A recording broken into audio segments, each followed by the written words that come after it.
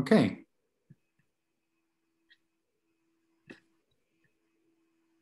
So we've just gone 3 o'clock. So I would like to welcome everybody back again this week to the next talk in this series that's organized jointly between ICTP and the University of Trento, so of environmental meteorology.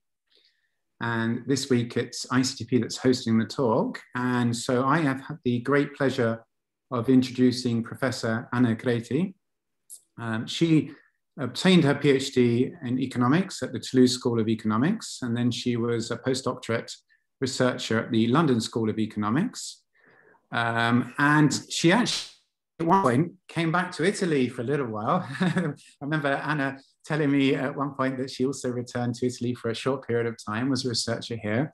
But then she moved to Paris again, and because I think you were in Paris before you came to Italy, if I remember, when we met. So Anna and I actually know each other through, we were both on the scientific advisory board of WASCAL project in West Africa. We were just catching up on that now for a number of years together. And now Professor Anna Creti is a professor of economics at Paris Dauphine University. She's also the scientific director of the Climate Economics Chair, and she is the scientific director of the Natural Gas Economics Chair. And she is going to be presenting to us today a talk about wind farm revenues in Western Europe in the present and future climates. Anna, I will pass the floor to you. And thank you very much for joining us and taking the time for this presentation today. Thank you. Thank you very much, Adrian. It's a pleasure to be with you in my own country, even if at distance. And thank you for the introduction. As you may have understood, my research interest lies in the economics of the energy and climate transition. And one of the natural way to look at this problem is to, in particular, study the role of renewables. I'm an economist, of course, but this work that I'm presenting today is the result of a joint work. So the names would have been long to be here in the slide, but you had it in the abstract.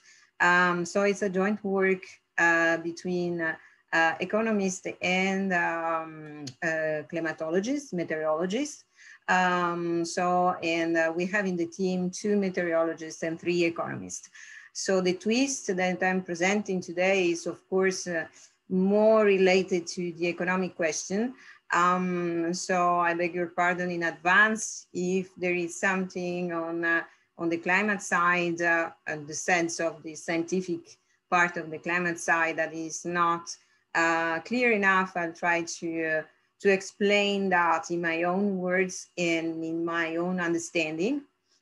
It's a team, and actually Adrian knows also one of my co-authors, and perhaps you know it as well, Philippe Dobrinsky.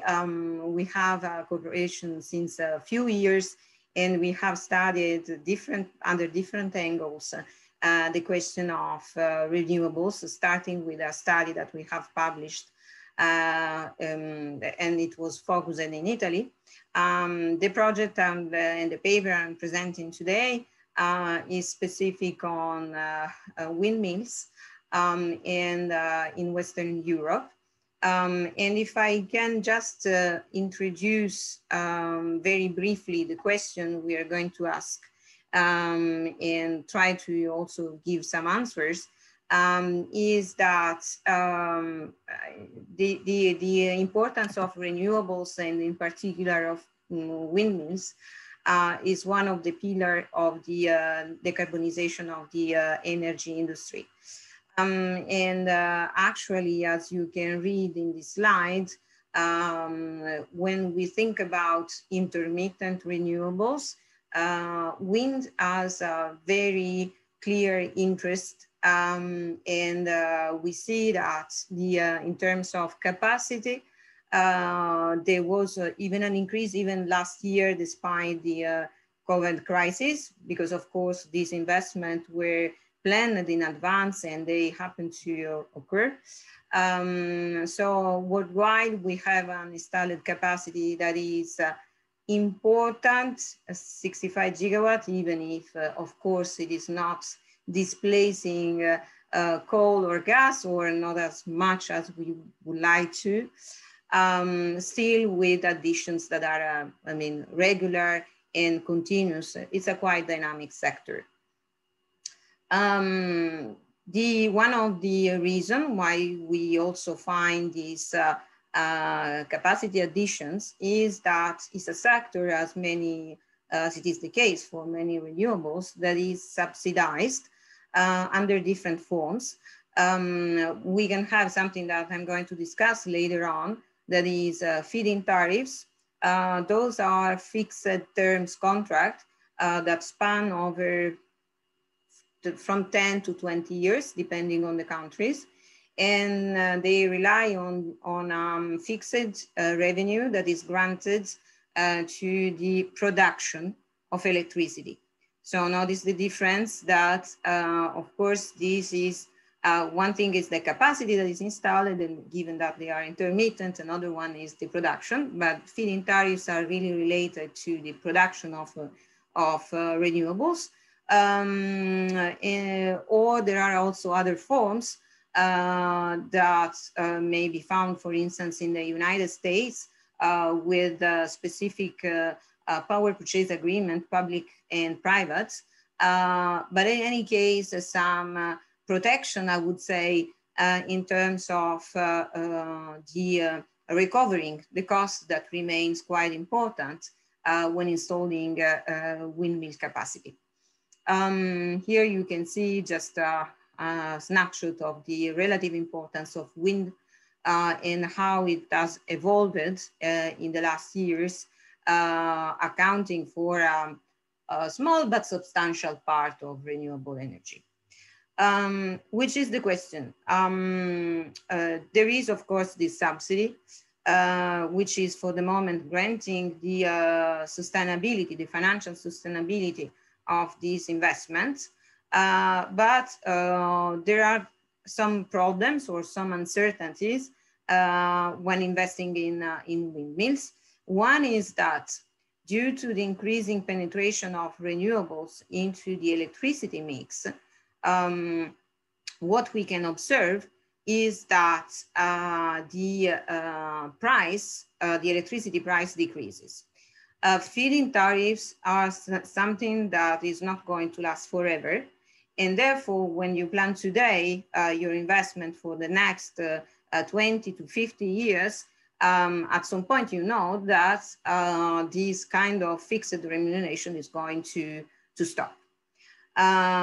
So this is the first problem. This is the idea of are they still profitable? And they will be profitable in the future. The second question is that how much they can produce. And this is related to the second source of uncertainty, which is the uncertainty linked to the availability of the natural resource, that is wind. And knowing that, of course, the sites that are the most profitable ones become more and more scarce. Therefore, there is an important impact that is given from the due to the variability of wind. So this is really the question that the issues that we take in this paper, and we look at the long-term profitability of windmills, taking into account those two sources of uncertainties. On one side, the economic uncertainty, and the other side, the variability of the natural resource. Not to be very long on the literature, why this paper is interesting. Just to say that, of course, there is a bunch of paper on the dynamics of wind power cost. during the last 20 years, we have witnessed a decrease of this cost due to different forms of learning effects in wind, like also in the photovoltaics industry. On another side, we have papers on climate data that have already tried to put some methodologies, even a little bit, I would say, plug and play for the investors in order to evaluate the wind potential in the future. But we find a few papers, if not to say very few papers, that take the same perspective of understanding on one side the profitability of wind, on the other side the variability of the resource, not only as private operators, but also on the public side. So one of the interest points that we are going to discuss is also the cost or the simulation of public support measures needed to make wind energy profitable.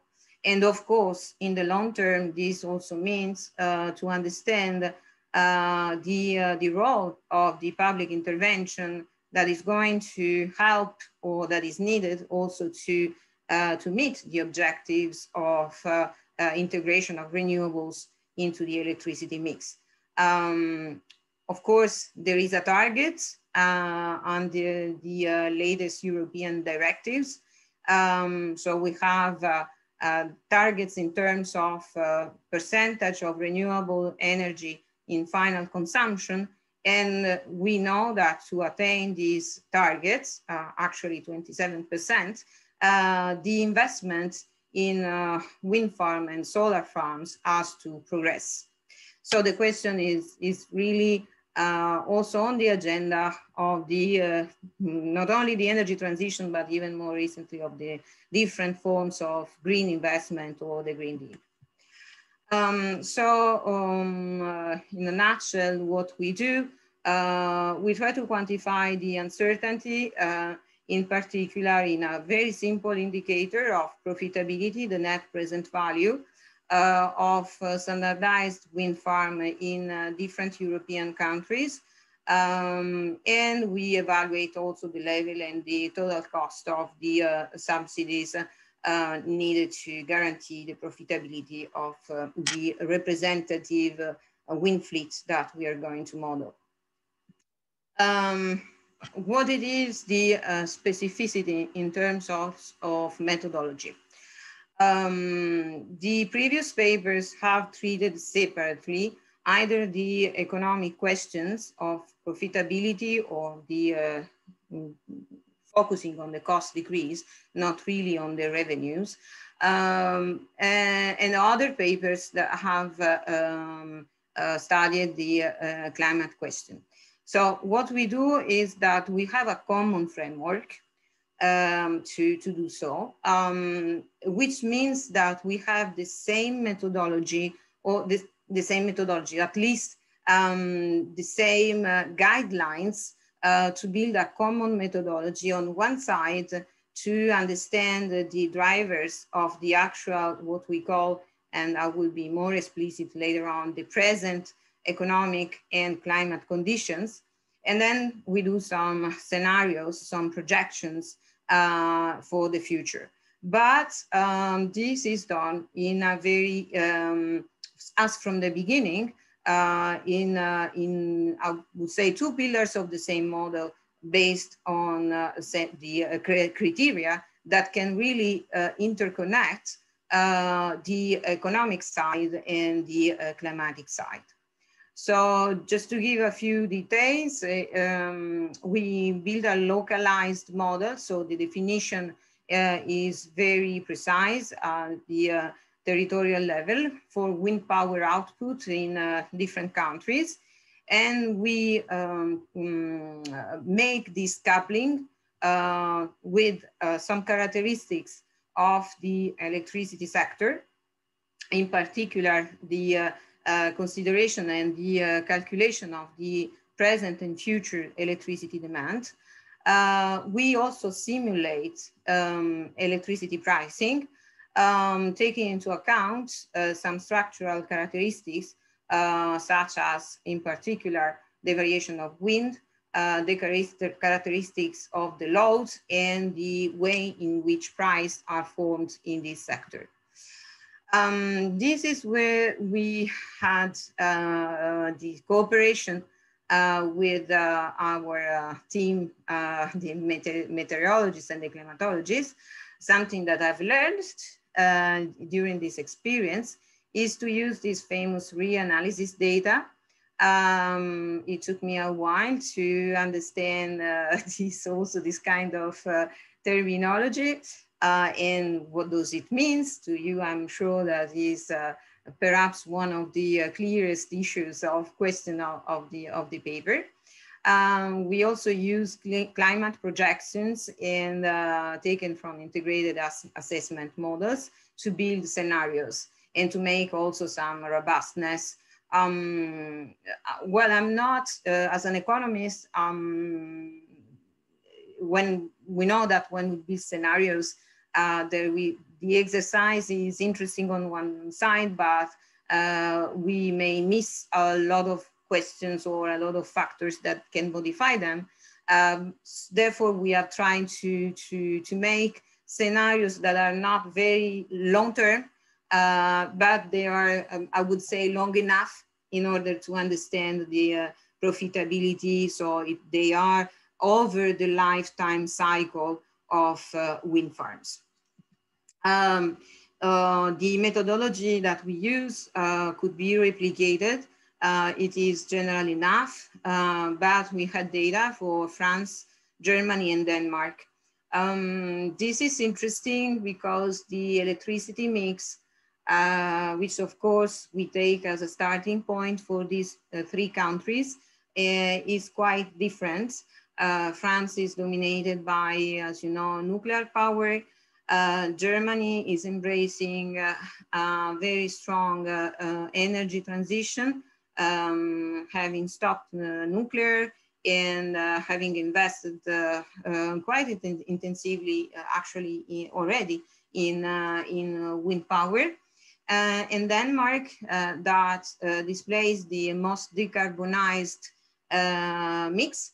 Denmark really has a mix that is almost 60% based on wind. I mean, today already, and since they are integrated in the northern market, they also use a lot of hydroelectric electricity. So we have also, in terms of the impact of penetration of renewables in the future, the impact also on the relative impact on prices, I mean, electricity prices will be different. And this is something that is endogenous, that is we take into account in our model. The other question that is really an economic one is the cost of the support mechanism. We quantify them precisely in order to understand their impact on different scenarios that we build in order to make wind energy profitable. Overall, we can describe the entire interval of the total cost, depending on the different countries, which varies in the different countries. And just as a teaser, there will be one country which has the lowest cost in terms of public intervention. So we are going to unveil the cost of the energy transition, even if this is one of possible quantification. I don't know if I can quantify, I can say that it is an underestimation or an overestimation. We try to cover different scenarios. But still, it is interesting to see how much it is going to cost to decarbonize the electricity sector. Even in France, I mean, where it is something that we hear quite frequently here in France that saying that since the nuclear power is decarbonized, why should we bother for integrating wind? This is something that we show it is possible, and we show whether the profitability in France differs depending on compared to other countries. Anyway, these kind of subsidies, both today and in the future, seem to be still important to guarantee the profitability of wind farms. So in terms of being now more precise on the characteristics of the model. So the model is going to, I mean, the main interest is to have this idea of generating electricity prices and production from windmills today and in the future. So little by little, what we mean by today and the future will be clarified. And Adrian, interrupt me, please, if there are some questions in the meantime, in particular, clarification questions, if there are aspects that are not clear or not sufficiently explained in my presentation. This is the main input for the model in order to analyze the variability of wind farm revenues and also the difference under the scenarios today and in the future. Those scenarios are the one of the, I would say, the most important outputs of the model. We have different scenarios with different assumptions in terms of not only the economic variability, but also the climate variability. And here also we see the sensitivity of the scenarios by I would say correcting in different ways for the climate variability. And this in turn will have an impact also on the cost of public subsidies. More details on the simulations.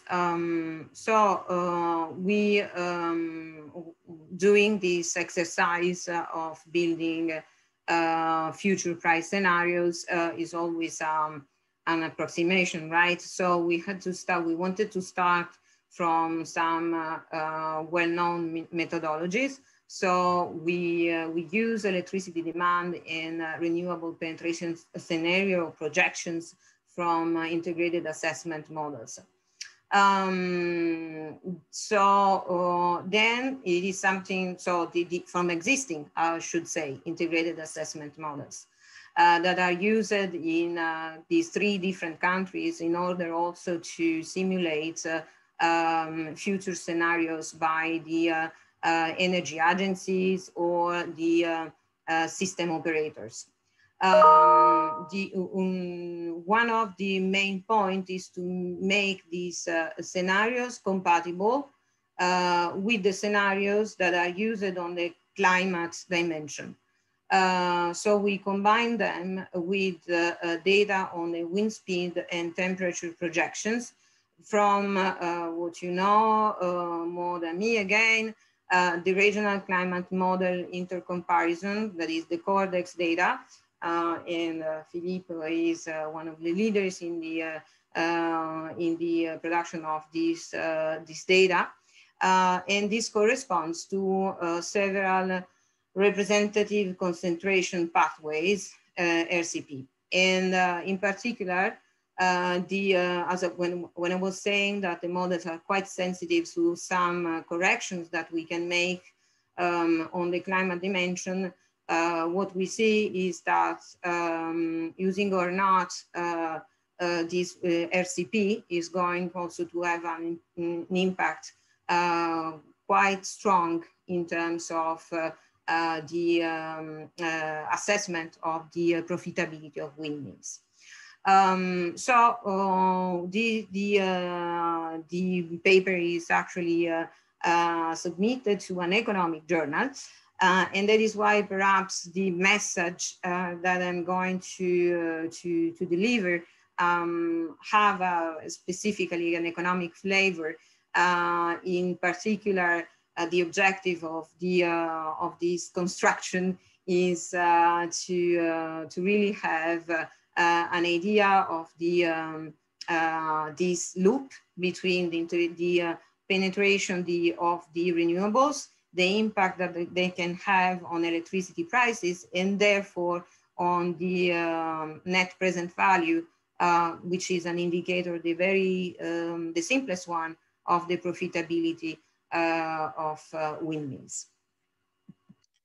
What we do, and I'm going to first explain it and then give you a figure, so which is a nice, I would say, a snapshot of how this can be represented.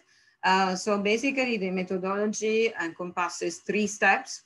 Knowing that, as I was saying, hopefully in a clear way from the beginning, we have these 2 pillars. One is the economic, and the other is the climatic one.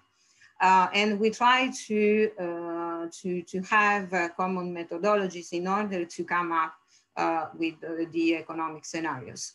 So in the first step is, I would say, like the basis, in order to also make the 2 parts of the model to communicate. So we reduce the bias of the long time series of wind speed measured at the surface and the temperature from the ERA 20C reanalysis that have a different resolution of the ERA 5 reanalysis. So this has been mainly the correction that has been introduced, and that was quite interesting, I would say, seen from my perspective, because I mean, these 2 databases or these 2 reanalyses are quite different. So we had to have this common denominator. And one of the statistical analysis that we do is to perform a quantile correction in order to also minimize the variability. In the second step, we start introducing the question of the economic questions. In order to come up with the price model and therefore the long time series of electricity prices, we have 2 compounded tasks. One is to generate long time series of national production demands, calibrating the model on the past of the electricity prices in these three countries. And on the other side, we also downscale the wind speed time series to match with the time horizon at which the electricity prices are are calculated, that is an hourly frequency. So we take in particular from the economic side, the day-ahead prices, which are, I would say, one indicator. There are many electricity prices that can be considered, but they are, the most transparent ones, and also the ones on which we can find more reliable data, and also the most liquid markets. So we try to, that is why I was saying we try to combine in a coherent way the data on climate, that of course have a frequency that is much more precise than the hourly horizon, but this was also a compromise to have a common path or a common time scale with the electricity pricing. And finally, we combine them in considering production function to get electricity. And this is going to give us the time series of local wind power production, which is going then to generate our prices, taking into account an equilibrium analysis that is given the characteristic of the demand, that is also called the load, and the characteristics of the supply. We make therefore the equilibrium at each hours. So this is, I would say, the summary of the two pillars of the model. On the right in panel B, we see some details on the electricity price dimension. On the other side, we have in the panel A the climatic part. And I have to say that behind the model, there's an intense treatment of data and combination of data that has taken a lot of time. And this has been done by actually Bastien, who is working at Météo France. And as you can see from the from panel B, what we well, when we do introduce economics, it seems that the question is a little bit more complex, but we made also our life a little bit more complex because we wanted to have this really equilibrium perspective.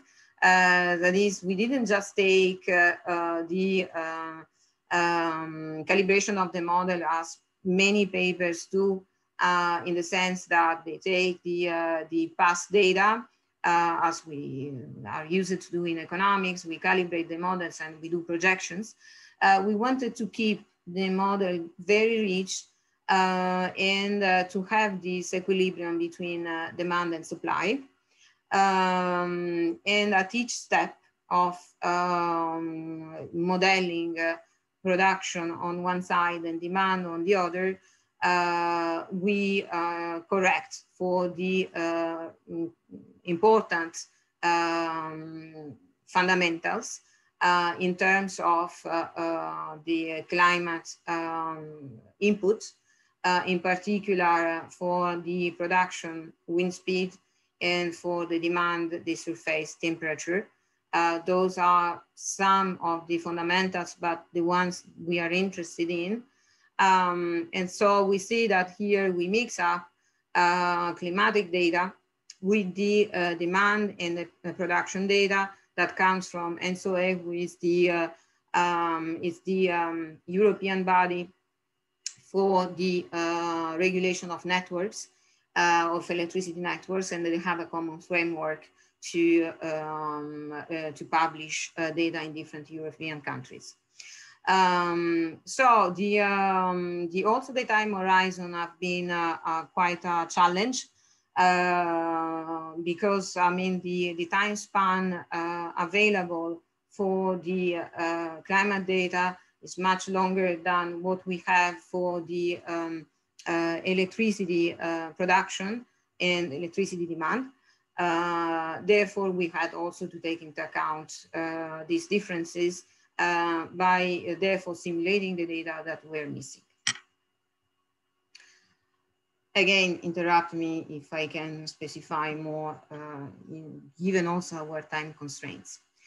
So now it is time to define what we call present and future.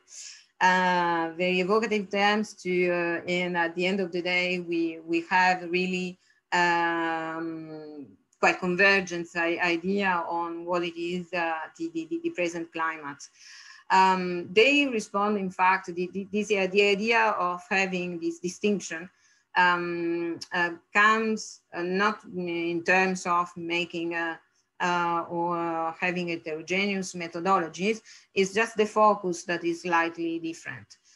What we call the present climate dataset, it is actually used to study the variability of the wind revenues at the actual climate conditions, referring to the ones that we can observe. And we take also something on the economic side as constant, as given. That is the current market arrangement and in particular, the electricity mix. So in terms of wind power production, as I would say, the resolution is quite precise. We look at day-ahead prices, and here we then introduce the differences between France, Germany, and Denmark. France and Germany, in fact, they belong to a similar price zone, but still the day-ahead prices are different. And this was interesting to us because there is this link between the, of course, the electricity prices and the existing electricity mix. Therefore, this part, so what it is, the present climate is the data from the beginning of the 19th to the 20th century up to 2010. Which are therefore some results that they can show. Still we have long time trends. Well, long time, if I have to adopt an economic vision, that is, they are here displayed in a 10 years sliding mean. Of course, we have also data more detailed, but I wanted just to see the long trends because they are easier perhaps to compare and to understand. So we have here the three countries, France, Germany, and Denmark. And what we have is in green, the electricity price, and the national consumption in red, and the penetration of wind. So what we can see is that, of course, there are some evident correlations. There are some patterns that are common to the three countries. This is also one of the results of the current market design in the electricity sector, in which the prices we look at, the day-ahead prices, are done through a transparent market mechanism. And therefore, they are, I would say, quite neutral in the sense that they reflect some characteristics of the production and consumption, typically the importance of the temperature and the economic activity. Nevertheless, as you can see, also we have some divergences. In particular, you can see the level that we have represented. The scale is a little bit different, with Denmark having the lowest prices.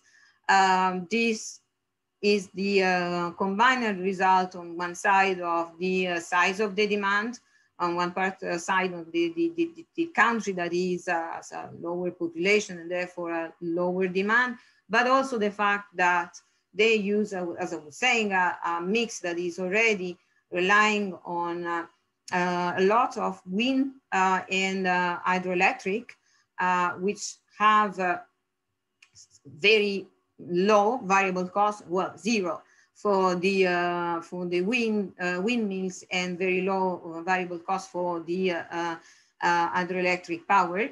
And as soon as you integrate in this mix fossil fuel and thermal generation, we have that the price increase. Germany is somehow in the middle, in the sense that they use over the period that we observe also a lot of coal, which is far from being decarbonized, but it is not very costly.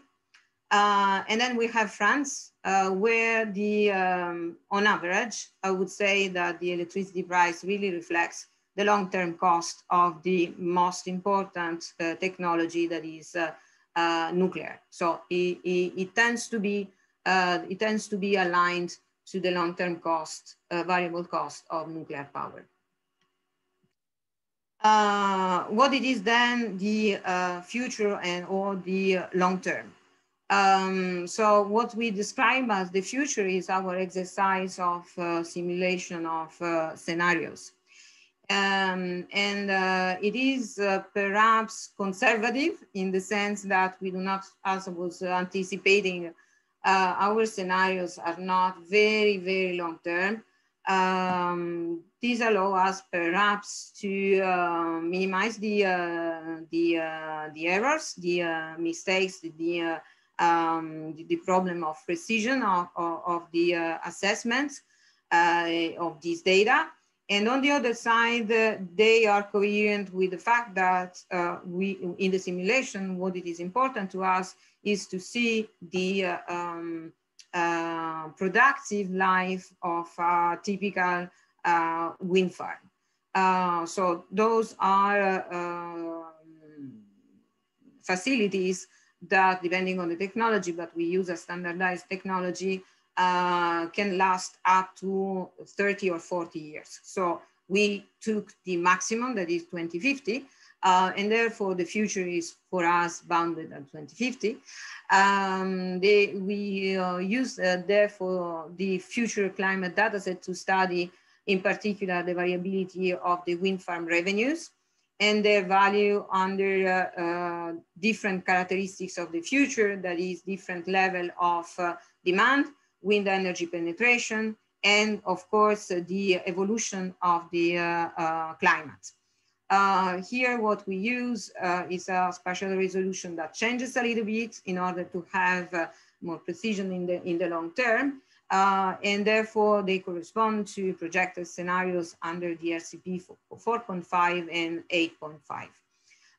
And we use 5 different regional climate models. This is from the climate, and then try to speed up a little bit to give just the important information on the different scenarios for future electricity demand.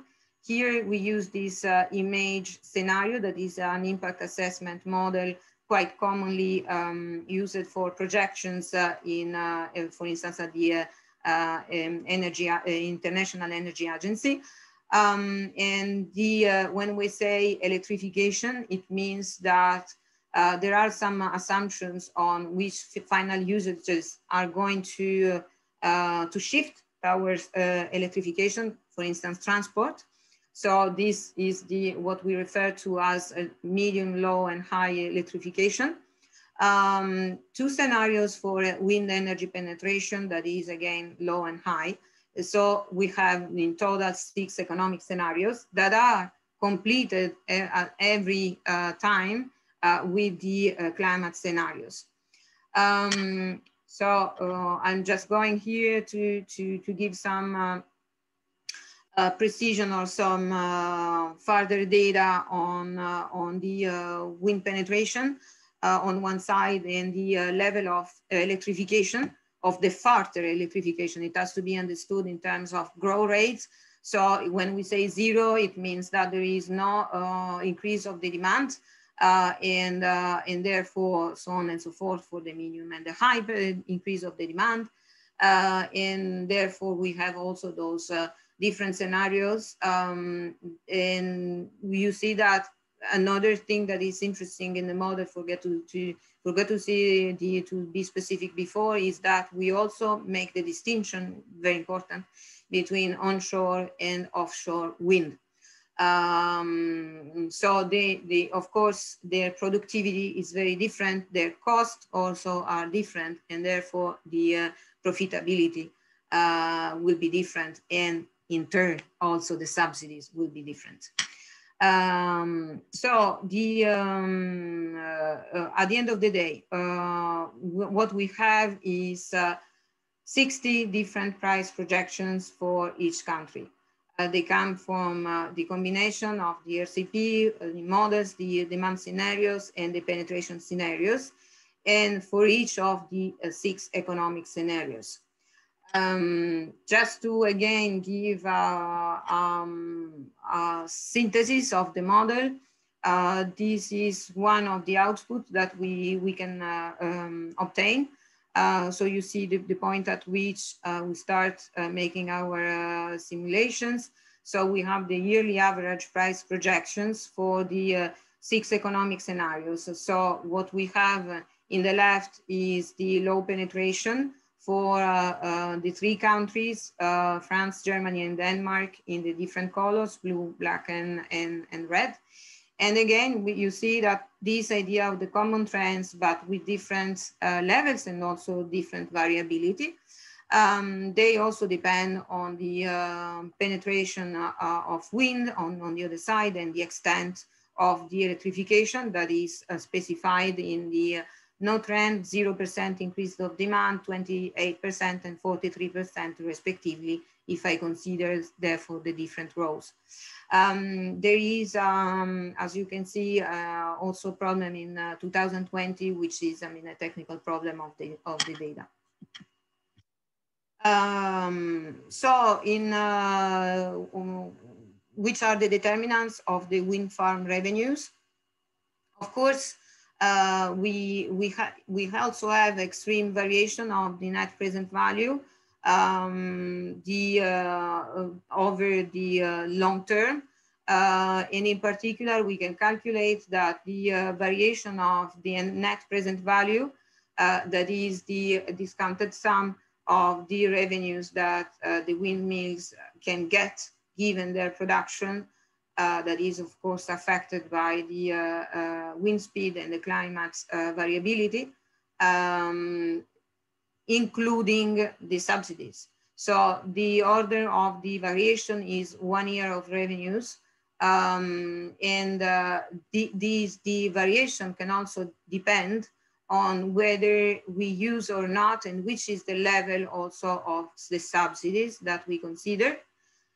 We consider different forms of subsidies because both of them are actually being used, and the countries sometimes switch from one to the other. This is a problem of consistency of the support that we do not take. Also for us, it is like simulating 2 different ways of supporting windmills. One is the feed-in tariffs that I have already explained, and the other is the feed-in premium, that is an uplift on the electricity price. And we take the average values that have been used in the 3 countries for feed-in tariffs on one side and for feed-in premium, this latter being used actually in Denmark, whereas in France, we are still with feed-in tariffs, and in Germany, there was a shift on premia very recently.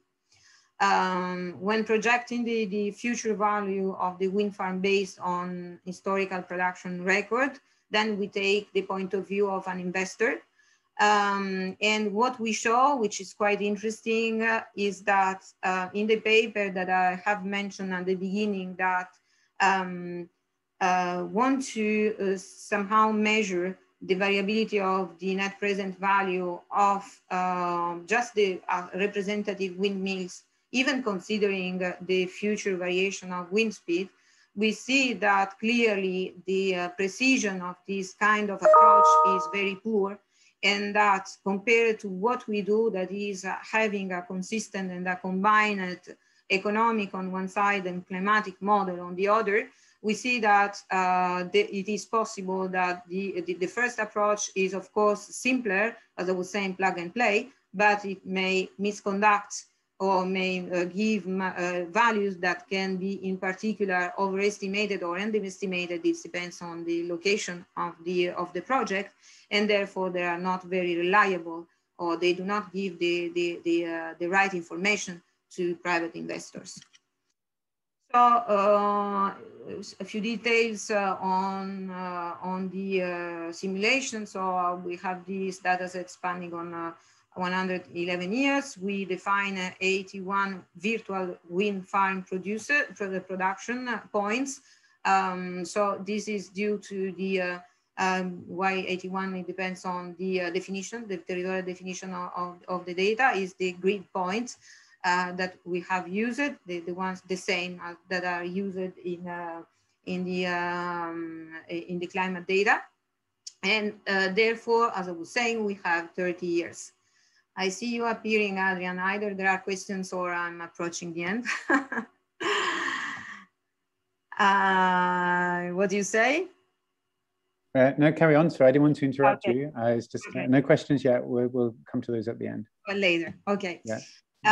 So at the end of the day, we have finally the calculation of the net present value.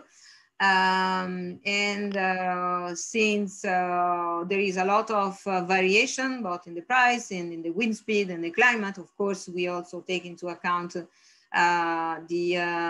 one of the measure of the risk that is commonly used by investors, that is the value at risk at the 95% quantile.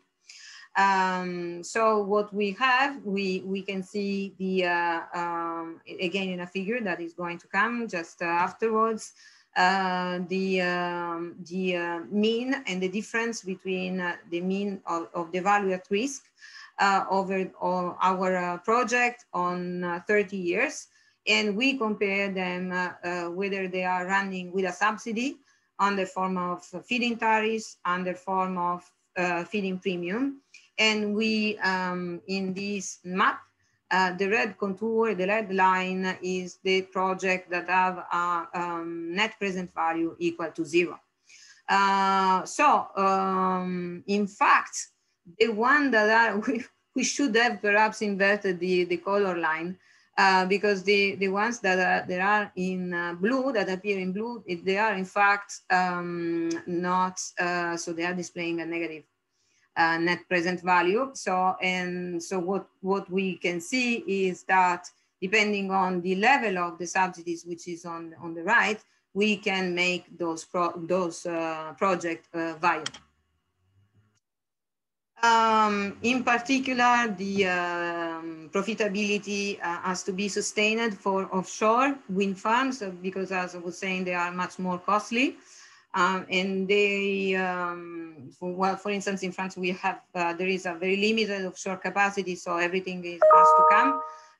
In Germany, there is already an important installed capacity as well as in Denmark. Therefore, the additions that we could also consider are very different.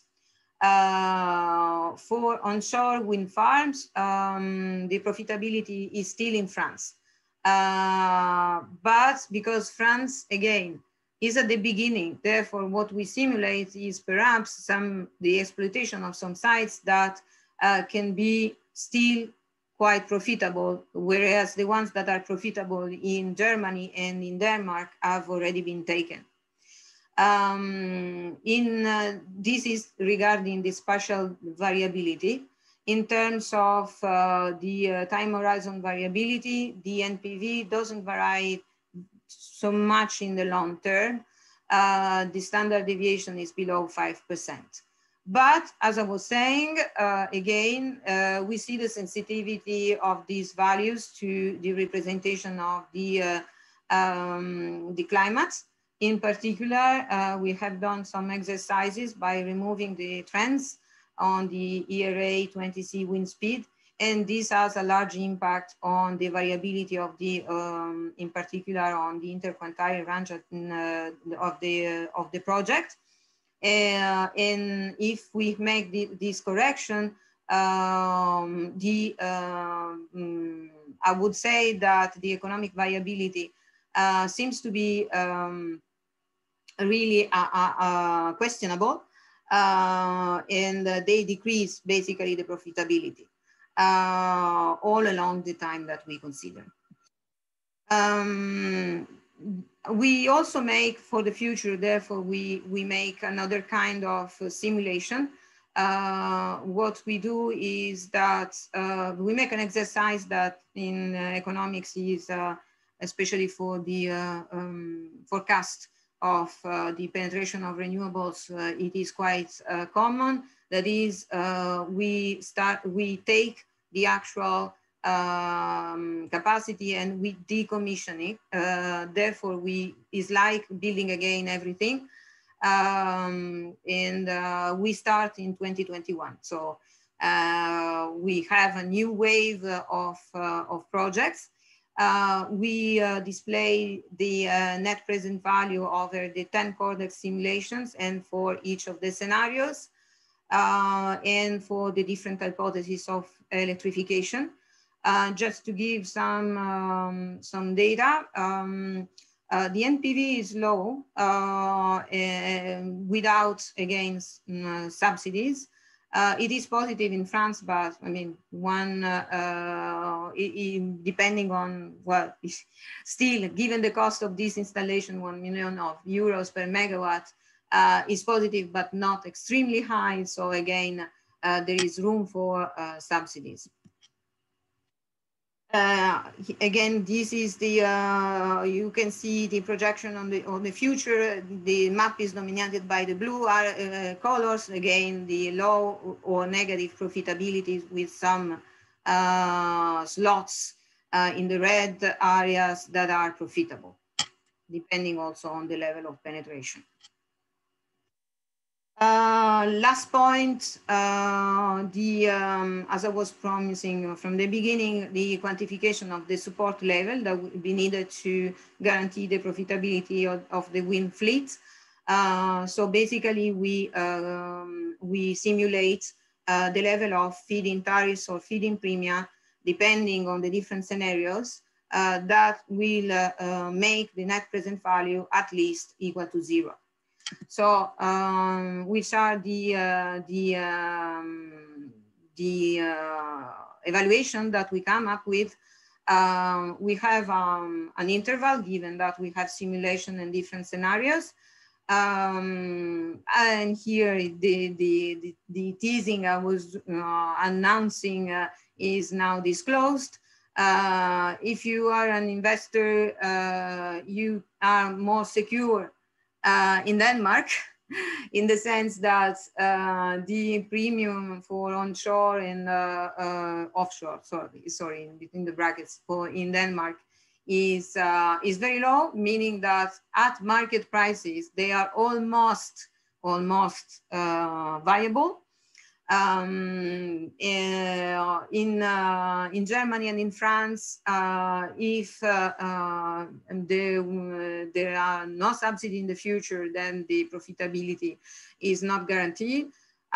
We have subsidies that varies from 33 euros per megawatt hour to 66, depending on the case scenario, but they can be as high as 70 euros per megawatt hour. Recalling that the prices that we had in the past were between 40 and 44, it means a lot. And the premium that is used in Germany can go up to 102 euros for offshore wind. So again, the additional capacity will have to be subsidized. And if we aggregate over the capacity that we consider in the next 30 years, so you can read the figures, I mean, it is very high. Depending on the country, still the level of the public intervention is considerable. Nevertheless, what we say is considerable, but still small compared to the efforts that we have to make in order to make the energy transition and the decarbonization, and even further now, the net zero a reality. That is everything that I wanted to tell you, at least before answering your question, if I'm able to do so, with my angle of an economist. And thank you for your attention. Thank you very much, Anna. So just to remind people, if they want to ask a question, they can just type it to me in the chat, and then I can invite you to unmute. You may have seen my message already. But just to start us off, I was going to ask a couple of questions myself. Towards the end of your talk, you mentioned about doing some sensitivity tests to the reanalysis, for example, removing trends. And so I was wondering if I could follow up on that in terms of the uncertainty from the modeling, in terms of where you think the greatest uncertainty lies. Is it in the kind of the driving climate data, or is it in the economics models?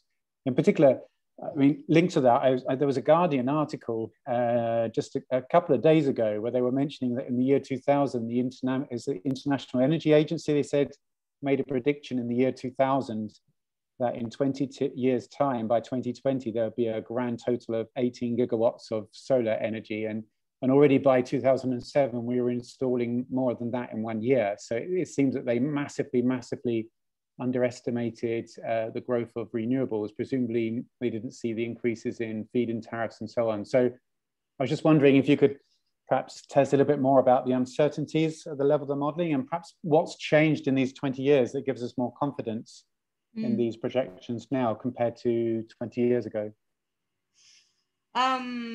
Very rich questions. So I'm trying to answer with my own vision also of the energy transition and what I have learned, and also including the climatic variability in what I was used to think as the future of renewables on the economic side. The variability is the key question, and disentangling the economic variability or uncertainty from the climatic one is what we attempted to make, even if at the end of the day we have somehow proposed a different way to take all these sources of variability. On the economic variability, we had explicitly the integrated assessment models and the different scenarios for the penetration of renewables, in particular for wind, taking everything else as constant, and the level of the demand. So we have the low, medium, and high electrification. For the variability due to climate, you are right, we have played with the different sensitivities of the reanalysis. Therefore, we have an impact which is indirect. So which affects, I would say, the entire time series. Instead, when we have the different scenario, it's like truncating the source of economic variability. This was also useful for us in order to focus somehow on different evolution of the energy sector. Then, if you ask me how much do I trust to the price series of electricity that we build, I had to say that it is an exercise, and that I have worked a lot on electricity markets, and I'm used to say I do not want to work on it longer because they are unpredictable. On the simulations that we do, and having understood how it works from the climate side and how it works or not on the economic side, I would say that the heavier assumptions that we make is on the economic side. Okay. Regarding the fact that the reality is always different, and there is still a momentum for these investments. Well, I think that something that we do not consider here that is the decrease in the cost of the technological side is very interesting. And this learning effect, that is the reduction of the cost every time that we double the capacity, is still extremely high. To me, this is the most important driver today that explains why people invest. And the other is the anticipation of what it is going to be the future of the energy industry. Okay. I've got a question on the chat. They've asked me to actually just read it out to you. They were just asking, you talked about using a stochastic model to downscale the daily data to hourly data in time, but they were mentioning that when it comes to the reanalysis, or even the Cordex, it misses a lot of the complexity of the topography, and that wind farms tend to be on hilltops, where the wind speed might be a lot higher than it would be as a kind of grid box average in the climate data. They were wondering if you accounted for that, the fact that you might actually be under optimistic if you weren't accounting for the fact that the individual location within a kind of a grid cell might be much more beneficial. Yeah, this was a huge problem, how to fill those gaps. So the choice that we have made is to fill those gaps by performing different simulations and to avoid being over-optimistic or under-optimistic. We ran at Monte Carlo simulations and we took the somehow average values. Of course, we are integrating some, well, given that those gaps are filled by simulations, there is an impact on that. But I would say that at the time scale that we consider, and given also on the other side, the need to keep precision on the price data, that was like a trade-off that we wanted to solve in this way. Okay. There's one other as well, which again, I've been asked to read out. And I think this is the last question I've got. If anybody else wants to send one, they still have time to send a quick one. They were just asking about the feed-in tariffs. And they were saying, do feed-in tariffs ever distort the market to such extent that generation of a certain type is installed where really it's never going to be economical without fit? In other words, can it cause market distortions in terms of choices? And they were also asking that when feed-in tariffs are designed, do they account for the fact that they can actually, can they, for example, account for the fact that in the future, you might actually get a payback because of the fact that prices come down in time through increased capacity? So windmills, solar panels, and so on, the more you produce, the lower the price becomes. And therefore, it might actually become cheaper. And therefore, in the future, cheaper than coal or other sources. And you'll actually get a payback over time due to the fact that you're producing should we say, a cheaper form of generation in the future, even if you have to invest in it with subsidies in the present time. Yeah. So again, a lot of questions in once. Yeah, sorry. At once. So feed-in tariffs. They are not locational specific, even though for economic efficiency they should be, but it is impossible since they are public subsidies. They cannot be contingent to something that varies within a country. So this is a problem, a legal problem, I would say. But in terms of economic efficiency, they should be linked to the, for instance, the variability of the wind, which is territorial. So forget about making such a difference. The second point is how do they vary in time and how there is a feedback also on the cost. The way in which they are set is that at the beginning, they were really fixed over a long period. When I say at the beginning, I'm for the countries that we consider, they have started more or less at the beginning of the 20th century. So around 2008, 21st century, 2008, 2009, due to the introduction of the renewable directive. So the first contract were really granting a fixed price to renewables. Then they have started, since they are very costly, this was creating like more or less a bubble, especially in photovoltaics, less in wind. And then they have been modified. So actually in the countries where they still exist, the amount of the feed-in tariff decreases as long as the capacity is deployed. Okay. So indirectly, they take into account the cost effect. Okay, okay. And the third point is that is why feed-in are progressively being abandoned and the premia are being introduced because they are not administrative subsidies, but they do depend on the electricity price. So if the electricity price is relatively low, so it depends on each country has its own level, then there is a top-up. If it is high, then they are remunerated as the other conventional thermal production means. Okay. So the distortion, if there is one, was especially at the beginning. when there was the initial investment in renewables. And if this distortion has led to installed capacity, well, I think that there are distortions that are much heavier in the energy system. Okay. Kind of like the subsidy to fossil fuels. Okay, brilliant. Okay, so thank you very much.